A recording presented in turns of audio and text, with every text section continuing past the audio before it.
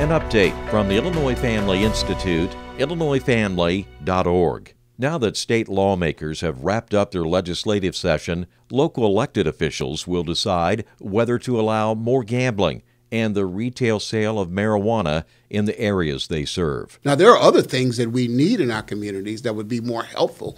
You know, the opportunity zones and lowering taxes whereby business can come in. The Reverend Caesar LaFleur with the beloved Community Development Corporation says the state should be promoting common sense economic growth. And let's do it the old-fashioned way. Why are we looking for these gimmicks that never work? Call and urge your local, township, and county elected officials to reject marijuana and more gambling. And the voices of the people really must be heard. Stay informed about issues impacting our state.